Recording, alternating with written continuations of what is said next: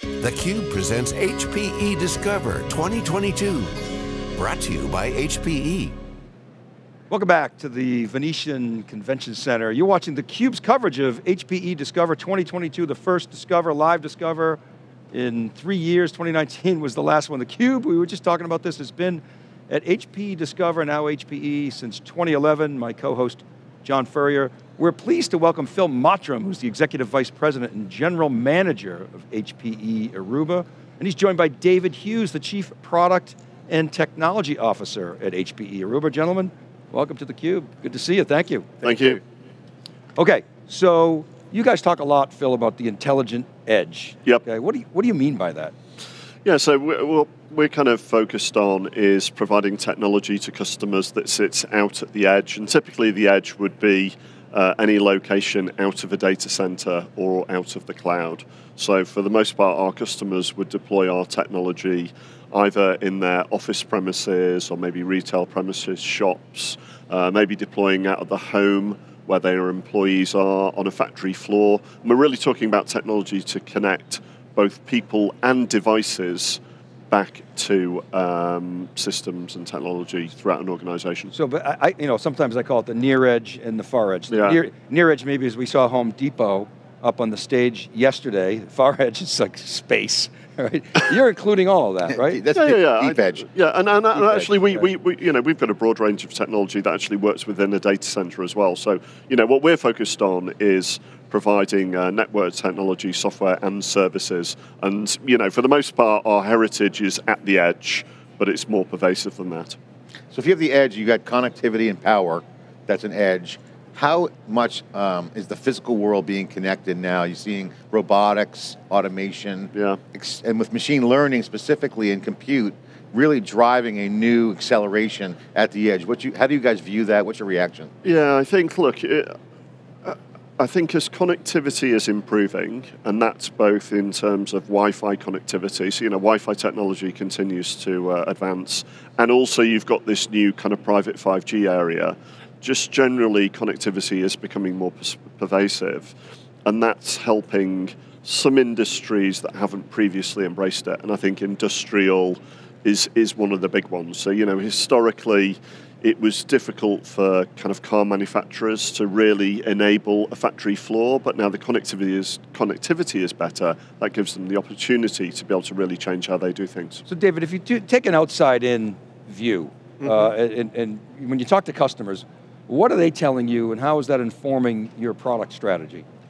Yeah, well, I think there's several themes we hear. One is, it's really important to better work from anywhere. They want to enable their employees to get the same experience whether they're at home or on the road or in the branch office or at headquarters. People are also concerned that as they deploy all of this IoT in pursuit of digital transformation, they don't want those devices to be a weak point where someone breaks into one device and moves laterally across the network. So they want to have this great experience for their customers and their users, but they want to make sure that they're not compromising security in any way. And so it's about getting that balance between ease of use and security. That's one of the primary things we hear. Dave, one of the things we talked about many, many years ago was when hybrid and was starting to come out, multi-cloud was on the table. Early on, we were saying, hey, the data center is just a big edge, right? I mean, if you have cloud operations, and you see what's going on with GreenLake here, now the momentum, hybrid cloud is cloud operations, right? An edge off data centers, to a big edge, and on premises, and you got the edge.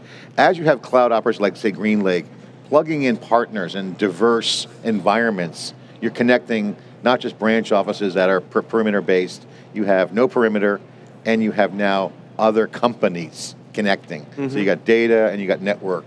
How do you guys see that transition as GreenLake has a very big ecosystem part of it, partners and whatnot?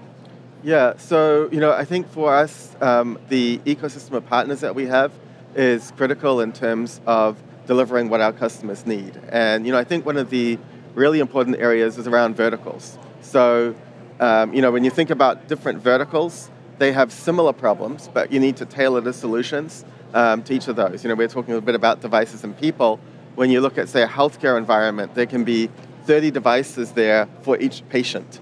And so there's connecting all those devices securely, but we have partners that will help pull all of that together that may be focused on medical environment, they may be focused on stadiums, they may be focused on industrial. So having partners that understand those verticals and working closely with them to deliver solutions is important in our go-to-market. So another kind of product question, and related to what you just said, David, I got connectivity, speed, reliability, cost, security, or maybe I'm missing something, but you said earlier, you're going to get to balance those. How do you do that, and do you do that for the specific use cases? Like, for instance, you just mentioned stadiums is maybe one, and how do you balance those, and do you tailor those for the use cases? Yeah, well, I think it depends on the customer, and different people have different views about where they need to be. So some people are so afraid about security, they want to be air-gapped and completely separate than the internet. That would be one extreme. Other people, look at it and see what's happened with COVID, with everyone working from home, with people being able to work from Starbucks or the airport, and they're beginning to think, why is the branch that much different? And so what I think we are seeing is, a reevaluation of how people connect to the apps they're using. And you probably for sure heard people talking about zero trust, talking about micro-segmentation. I think what we see is that people want to be able to build a network in a way where rather than any device being able to talk to any device or any person, which is where the internet started, we want to be able to build networks where people or devices can only talk to the destinations that are necessary for them to do their job. And so a lot of the technology that we are building into the network is really about making security intrinsic by limiting what can talk to what. That's actually micro-segmentation, zero trust. These all point to the modern network, as you say. And Antonio Neri was just on theCUBE talking about programmability, substrate, words like that come to mind.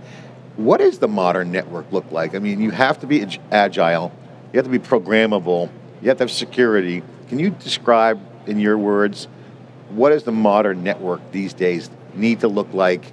How should customers think about architecting them? What are some of the table stakes and what are some of the differentiators that customers need to do to have a modern network? Yeah, well, you covered off a few important ones there with security and so on. So let me pick one that you didn't mention. And I think we are seeing a lot of interest around network as a service. And when we think about network as a service, we think about it broadly. For consumers, we're getting more and more used to buying things as a service versus buying a thing. When you get Alexa, you care about how well she answers your questions. You don't care about what CPU is or how much RAM Alexa has. And likewise, with networking, people are caring about the outcomes of keeping their employees connected, keeping their devices and systems running. And so for us, what NAS is all about is that shift of thinking about a network as being a collection of devices that get managed to being a framework for connectivity and running it from the point of view of those outcomes. And so whether it's about CapEx versus OpEx or about do-it-yourself, managing the network yourself versus outsourcing that, or it's about the greenfield versus brownfield. Each of our customers has got a different starting point, but they're all heading towards this destination of being able to treat the network as a service. And so that is a key area of innovation for us. And whether it's big customers like Home Depot that you heard about yesterday, where we kind of manage everything for them on a store basis for connectivity, or the recent SKU-based NAS that we launched, which is a really scalable foundation for our partners to build NAS offerings around. We see this as a key part of network modernization. Yeah, and one of the things, again, that's great stuff. Infrastructure as code, which was really kind of pioneered the DevOps movement in cloud, kind of at the platform level. And you got data ops now and AI at the top of the stack. We were always wondering when network as code was going to come. And where you actually have it where it's programmable. I mean, we all know what policies do. They're good, that's all great. Network as code. Yeah, and that's the concept. That's like DevOps. It's like make it work, just seamlessly, just be always on and smart. People are always looking for the easy button, and so they want things to operate easily. They want it to be easy to manage, and I actually think there's a little bit of a conflict between network as code and the easy button, right? So it depends on the class of customers. Some customers, like financials, for instance, have huge software development organizations that are extremely capable that can go with programmability, that want things as code. But the majority of the verticals that we deal with don't have those big captive software organizations. Yeah. And so they're really looking for automation and simplicity, and they want to outsource that problem. So in Aruba Central, we have invested a lot to make it really easy for our customers to get what they need. You know, there's that movement of zero code. It's more like zero code. They want something packaged. Now, the headless networks. Yeah. Low code, no code kind of. Yeah, that's right. And you know, obviously for people that have the sophistication, that want to do the most advanced things, we have APIs, and so we support that kind of programmable way of doing things. But I'd say that those are more specialized customers. So, Phil. Yeah.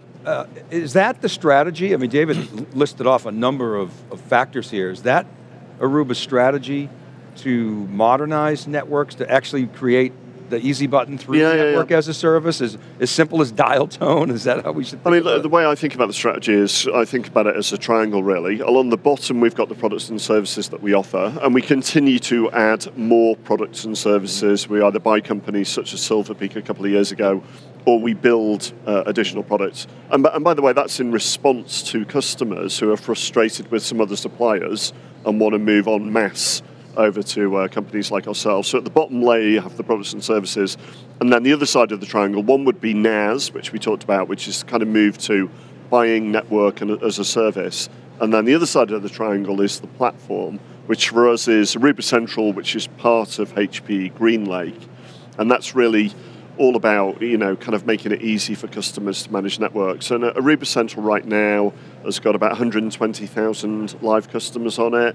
It connects to about 2 million devices, and it's collecting a lot of data as well. So we anonymously collect data from all of our customers. We've got 1.5 billion data points in the platform, and what we do is we let that data kind of look for anomalies and spot problems on the network before they happen for customers. So Aruba Central predated GreenLake. Yeah. And so did you write to GreenLake through GreenLake APIs? What was the engineering work to accomplish that? Yeah, so really Aruba Central is kind of the genesis of the GreenLake platform. So we took Aruba Central and made it more generic to build the GreenLake cloud platform.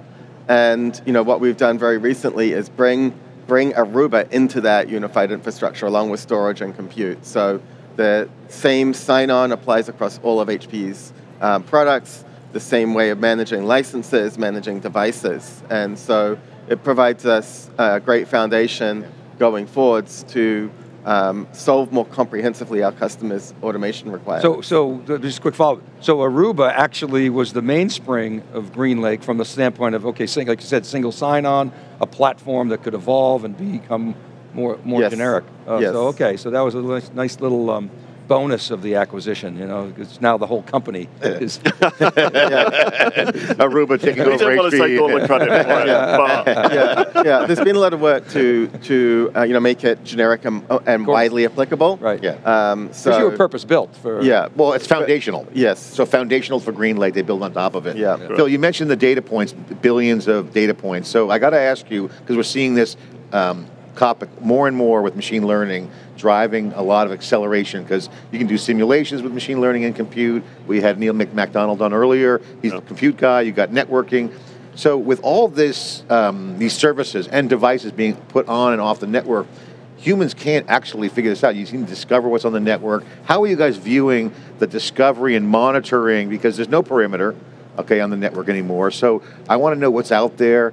How do you get through it? How does machine learning and AI play into this? Yeah, I mean, what we're trying to do is obviously flag trends for customers and say, hey, look, we can either see something happening with your network, so there's a particular issue over here, and we need to, free up more capacity to solve that, or we're looking at how their network is running and then comparing that with anonymized data from all of our other customers as well. So we're just helping find those problems. But yeah, you're right. I mean, I think it is becoming more of an issue for organizations. How do you manage the network? But you see machine learning and AI playing a big part. Yeah. I think AI massively, and other technology advances as well that we make. So recently we also announced the availability of location awareness within our access points. And that might sound like a simple thing, but when companies build out their networks, they often lose, or they potentially could lose the records as to, well, where were the access points that we laid out? And actually, where are they? Not within 20 feet, but where actually are they? So we introduced kind of location finding technology as well into our access points to make it easy for customers. So Aruba, one of the best, if not the best acquisition, I think that HPE has made. It's made, 3PAR was, it saved the storage business. Okay, that was more of a defensive play. But to see Aruba, it's a growth business. You guys report on it every quarter. Yep. It's obviously a key ingredient to enable Green Lake, and that's another example. Nimble was similar, where much smaller, sort of more narrow, but taking the AI ops piece and bringing it over. So it was great to see HPE executing on some of its M&A, as opposed to just leaving them alone and not really leveraging them. So guys, congratulations. Really appreciate you guys coming on and explaining that. Congratulations on all the great work, and thanks for coming on theCUBE. Okay, thank you guys. Yeah, thanks for having us. All right, John and I will be back right after this short break. You're watching theCUBE, the leader in enterprise tech coverage from HPE Las Vegas 2022. We'll be right back.